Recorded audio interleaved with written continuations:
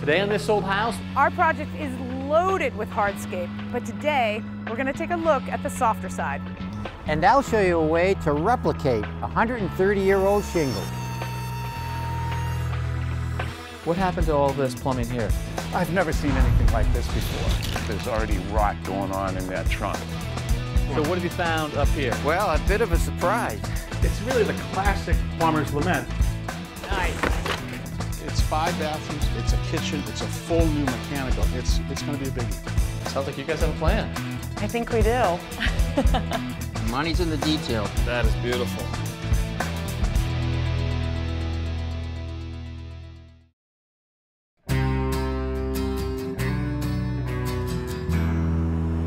Hey there, I'm Kevin O'Connor and welcome back to This Old House here in Narragansett, Rhode Island, where you can see behind us, project is very much underway.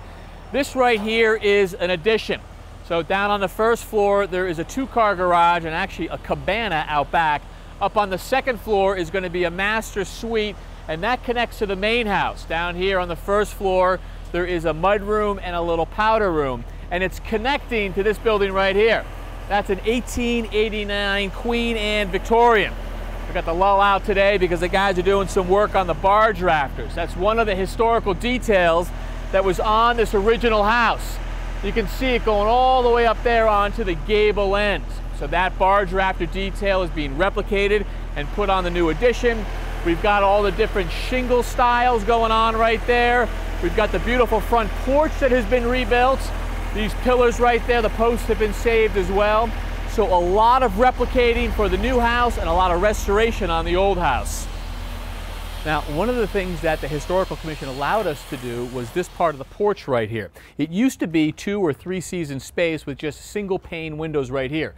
It is now going to be pushed out so that all of that space is finished living space. And then you've got this beautiful bay right here. Now, when we got to this house, well, this was the dining room, and it was not very good looking. It was in bad shape. And these windows were pretty beat up too, but you could tell that they were beauties. Stained glass, worthy of being saved. And so, hey Chris, how are you? Tommy, good to see you. How are you? So you were there at the shop when these windows were being restored by Riley? Yeah, they did a lot of work to these windows. Some of them they were able to salvage. They had to steam off the lead paint and then rebuild or patch whatever they could of some of the sash. And ones that they couldn't rebuild, they actually made new ones that look exactly like it. Gotcha. And the glass, Chris, some of it was broken, some of it was in good shape. How do we handle that? Some of it had to be replaced, so we brought it to the glass shop. They replaced what needed to be replaced, and then they reglazed the whole sash. Glazing's key, right? Glazing's very important. It's pitched like that to shed the water, but it's tight up against the glass, so it actually stops air from moving in between there, keeping the window tighter. So we've got new sills in place. You guys have got the jambs and the casings up right here. These Right. sash ready to go in? So the whole thing is new here, and one of the benefits to this is by making it new, we're able to put weather stripping or beaded weather stripping right there. You got a little gasket. I bet you that wasn't there back in the 1880s. It definitely was not. You can see it'll be right here on the parting bead. There'll be one there. The sash will go against it. So the windows will be much more efficient than they were, that's for sure. Beautiful. Okay. All right, so we start by putting this into the opening. We can start at the bottom. This is the top sash. Yeah. But we lay it in, push it tight against the weather stripping, and then we slide our meeting rails into it, or parting beads, with the weather stripping on it, and we push it down, follow the angle of the sill, push it into the dado.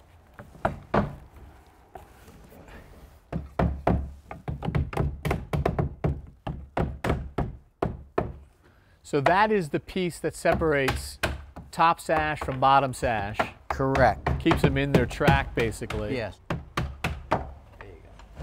So those are the parting beads, and what we can do now, that gives a channel for the sash to slide in. So when this top sash goes all the way up, it won't fall into the room. Gotcha. And it'll be weather stripped. And in your right hand there, Tommy, that's the original hardware that was on these windows, helping to hold it in place. Yeah, it's almost like a friction fitted, spring loaded. So when I squeeze it, there's a little lever that goes out like that. When I squeeze it, it pulls that in, and the window falls right down. Beautiful. So psyched we were able to save those. Right. So now the next thing we do is we push this all the way up, let it stand on its own, because it will, and now we can put the bottom sash in right against this weather stripping. Gotcha.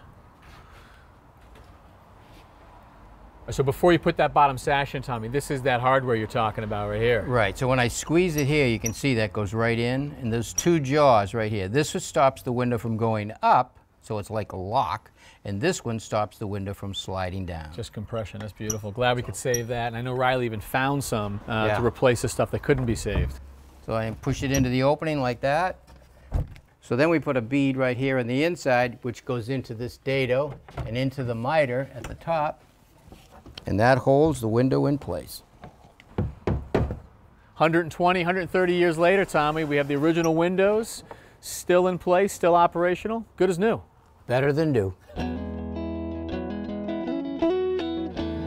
Generation Next is the name of our initiative for encouraging young people to come into our building trades. And this season, we are back at it, this time with the help of our electrician, Ben Giles. Ben, good to see you. Hey, how's it going? Good, how are you? Good. Who we got here? I'm Zach. Zach, nice to meet you. Nice to meet you. Apprentice for this guy? That's right. My condolences. That sounds good. First of all, let's talk about what you guys are working on here. Right, so we're going to start cutting in this panel. You know, we've pretty much roughed the whole house now, so we're looking at getting some power in for these guys to work for the rest of the project. Gotcha, all right. And Zach, how long you been at it? This is my third week now with Ben. I'm going to be working with him for about 6 weeks. Yeah. And what brought you to the electrical trade? Where did that interest come from? Something that interested me, Yeah. just because I didn't really want to go the traditional route with schooling. I wasn't one to sit in the classroom all the time. I really didn't like it. And along with the debt that goes with that, I didn't think it was really worth it. Okay, a reasonable decision, I would say, on your part. And your decision at this point to pursue electric versus, say, plumbing or carpentry or another trade, where'd that come from? I've always been a kid who's into electronics, computers, things like that. Yeah. I just thought it would be something that would most interest me out of any other trade. How have you found it so far for the last 3 weeks? It's tough work in the beginning. Tell me about that. What makes it tough? What, is it the not knowing what's going on? Is it listening to this You guy? can be honest, it's okay. Once in a while when you mess things up and get yelled at. But, Really? I mean, that hasn't happened that much. So Yeah. Ben's pretty forgiving. So Yeah. All right. And what's the plan? What do you think is going to happen after 6 weeks? What do you want to do? Where do you want to end up? I'm not sure, to be honest with you. I think there could be other job opportunities through just a company that's sponsoring me right now. Yeah. They have told me that they have about 900 jobs available, so I might be offered something like that. Gotcha. But we'll have to wait and see. So at the end of the process, you might have yourself a job or even a career, and they may have someone else into the skilled trades. That's what it's sounding like so far. Not Yeah. such a bad bargain, huh? Yeah. So, you know, when you take on a young apprentice, and no disrespect, Zach, I mean, it slows you down and it probably costs you money. Why are you doing that? First of all, I think that the Generation Next thing is great. You know, I think any attention that we can call to that program and maybe try and get some kids that, you know, don't realize there's an alternate option for them out there, a trade or a good career in the trades. You know, getting those kids aware that maybe that's out there is a great thing that I'm happy to help out with. It's just kind of part of it. You get used to it. You know, he's probably about the 30th kid that I've trained from, you know, one job or another, or, you know, my own company. And to be honest, I kind of enjoy it. You know, I feel like I have a skill that I can share with somebody. And it's really, the reward is kind of there for me just on that level. So I mean, that is part of the job too, right? I mean, it's part of the tradition in the trade where the master teaches the apprentice. yeah, and honestly, I've always thought that was super cool, right? That goes back thousands of years. So you've got these kids that would go and live with like the local carpenter or live with the local blacksmith, and he was responsible for them. And you know, as a business owner, a good business owner, I think you should feel the same way about the kids that come to work for you. You know, you're responsible for their future career. So how you teach them and how you treat them, and you know, the things that you say to them and the things that you train them up in are going to affect them for the rest of their life. I think that's a pretty cool responsibility, and pretty cool to run into these guys, some of them 15 or 18 years later, and they're successful. And I think that's a pretty awesome thing. It's an awesome feeling as a business owner, or having been their boss in that situation. Yeah, there's some real value in that too, so it's a part of it that I've always really enjoyed. Well, Zach, if they ain't yelling at you, they don't care about you. So that probably just means just looking out for you. And he So wants you to I've come to learn. learn. Good. All right. Well, I'll let you guys get back to it. You got a lot to figure out right there. All right.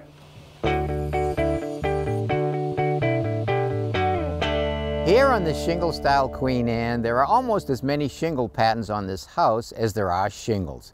And last time we installed the step shingles on the front porch. Now we're going to install the scallop pattern. The problem is we can't buy that exact size off the shelf, and with the historical committee, they want it to match. So what we're going to do is make them on site.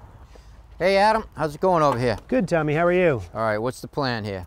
So I'm just selecting the best shingles we got here to make the scallop pattern. Okay, how wide are they? They're going to be 4 3/4 to match the existing shingles on the house. That's exactly right, according to the historical committee. You know it. All right, so about how many do we need and where are they going? We need about 100, and they're only going to go on this front gable of the new garage and on the back gable. Okay, so 100's not too bad. Not too bad. All right, so you're going to rip them? I am.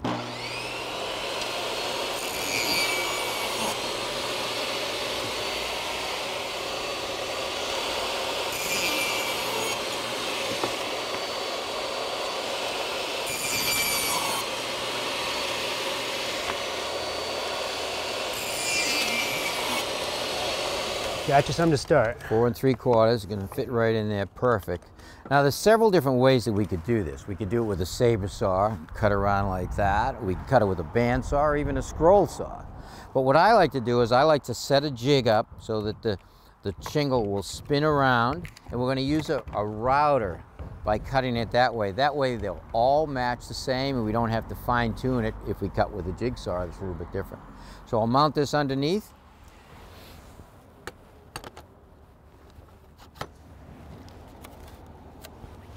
All right, so what we're using in here is a straight cutting 1/4-inch bit. And the idea of that is kind of about 1 1/4 cutting length.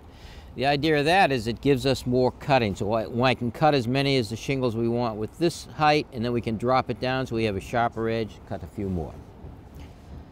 So I'll push it up as high as I can go, and I'll just lock it in. Now the jig's pretty simple, but the shingle design isn't a full half round. It's actually an arc of a circle down here. So the design of the shingle is basically a 4 3/4 with 1 3/4 up for the arch. So we have to think of it as a 5-inch radius. All right, now the center point right here, or the diameter or the radius, is really set for a 5-inch diameter, but the shingle is only 4 3/4. So because we're the center point here, 2.5, when I swing this, it exits out at 4 3/4, giving us the arch that we need. And I glued a piece of sandpaper in here so when we set the shingle on the sandpaper and cut it, it won't slide. All right, now we're ready to make a cut.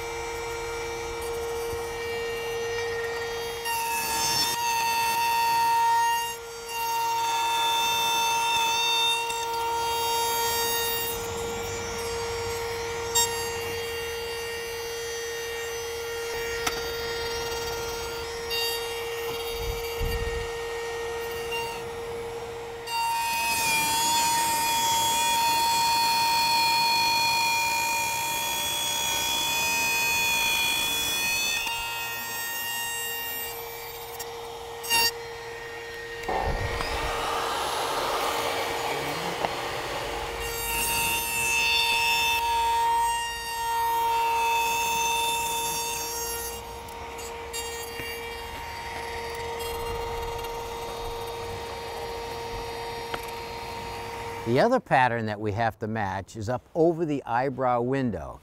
That's a sawtooth detail, and we have to cut it on site with the bandsaw. Now I could trace this one right here, but it's really rough. The paint's all there, and I don't really want to mess with the paint. So what I'm going to do is I took those measurements, and I'll just mark it off on the shingle right here. Okay, line for my height. Now I mark the sawtooth off.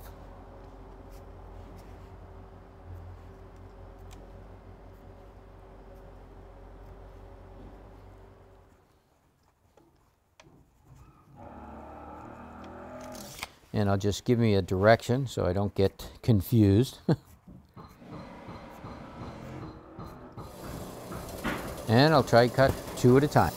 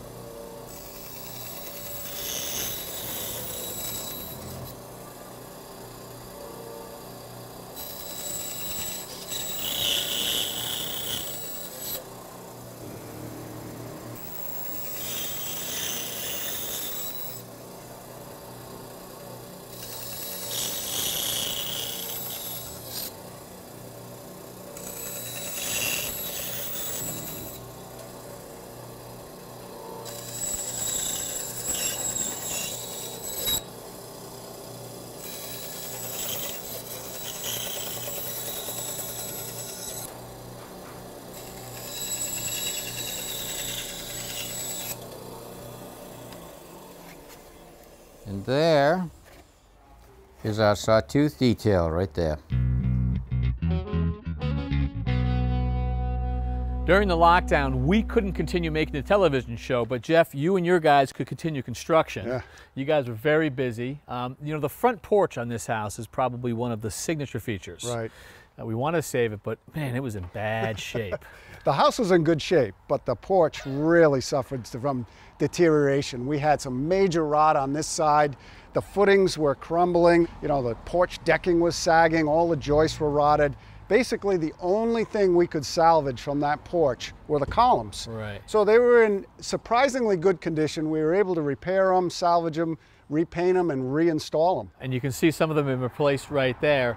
But other than that, you guys had to essentially cut the whole thing off, Yeah. which was a pretty big operation. Yeah, you know, it wasn't holding on by much. You know, Ryan was able to get the forklift underneath that roof system, basically with a few Sawzall cuts, and pull it, extract it right off the building. So the demolition went pretty smooth in that regard. Drop it down and then rebuild it. So in the rebuilding process, let's start from the bottom up. We've got these brick piers. You guys replicated those? Yeah, so we discovered that there was really no frost protection at all. So now we have to be 42 inches in the ground.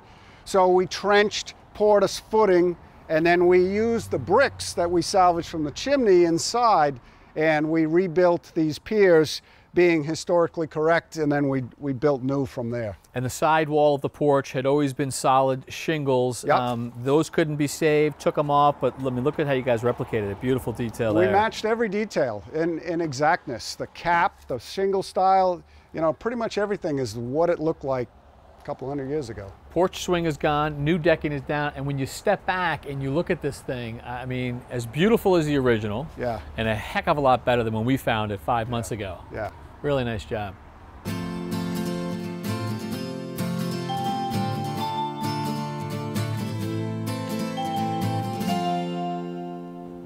There's quite a bit of hardscape on this project. So we have a soak pool going in, we have an outdoor kitchen that includes a wood-burning pizza oven, a grill, and we even have a putting green.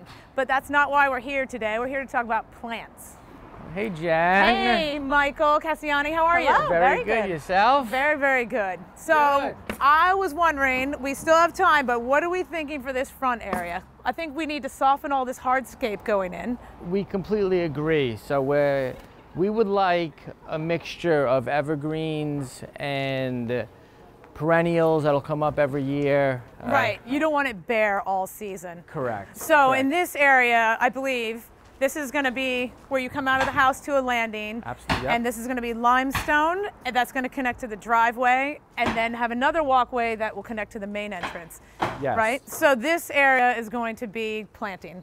Correct. So we talked about maybe an ornamental tree, maybe a Japanese maple, but I think soft, yes, to soften the area. that's what you're interested in, right? Yep.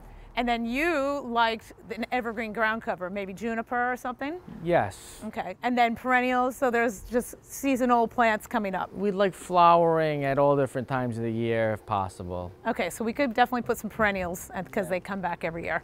That would be Okay. ideal, not Okay. having a plant. Awesome. Less maintenance, the better. Okay, so then we walk down this limestone walkway and it goes this way, and then we're gonna have a border of cobblestone, right? Correct. To Yep. hold the edge. And then as we travel this way, the walkway goes all the way to this entrance.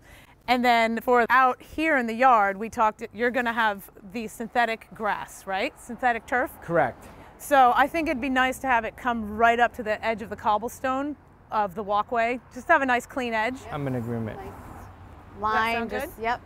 All right. And then we move to foundation plantings. So you want something to soften this whole area, right? Correct. Okay, so maybe, but you, Michael, you mentioned boxwoods, or I mentioned boxwoods. I don't mean to be a Yes. boxwood pusher, Yes. but I think it's a great plant for you because it's pretty low maintenance, stays green all year round, and I think it will do well in this area. So if we mix some of that, boxwoods and hydrangeas do well here for a pop of color. Some grasses maybe. Yep, ornamental grasses to underplant it, that would be great. And then we could travel all the way down here. And so we could bump this straight line out to have some kind of circular edge. Yeah, we'd like some sort of S's or some, you know. Yeah.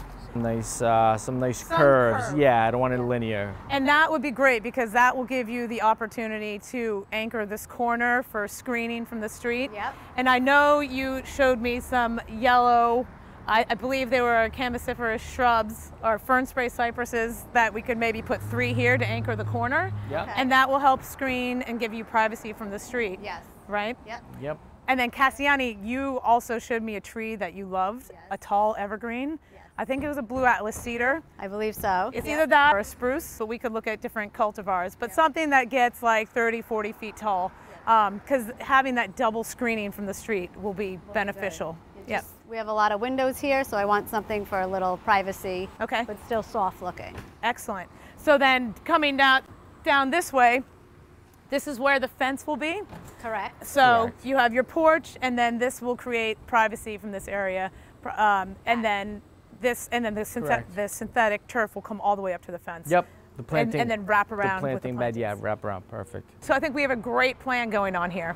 Hey guys, good to see you. Cassidy, Michael, Jen, Good how to are see you? you. Good, how are you? So are you guys excited about the plan coming your way? We are extremely excited. We're extremely excited about the plan. Jen has an amazing design concept, and we're looking forward to see it all come together. Well, you're in good hands right here. So Jen, a little less dirt, a little more green coming our way? Soften it up, soften it up. Bring a little color in there. Awesome, all right. Well, we have got that and plenty more coming next time. So until then, I'm Kevin O'Connor. I'm Jen Nawada. I'm Mike Campopiano.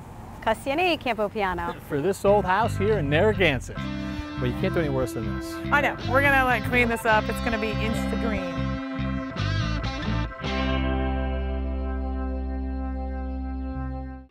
Yeah, look at the way it just wraps right over that. Next time on This Old House. I'm feeling a lot better about the Yankee gutter when I see this much copper.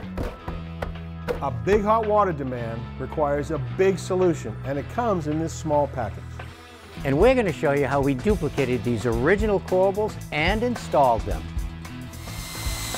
Perfect match to what was on the house when we got here and a beautiful detail to add. That is awesome, Tommy. That's good.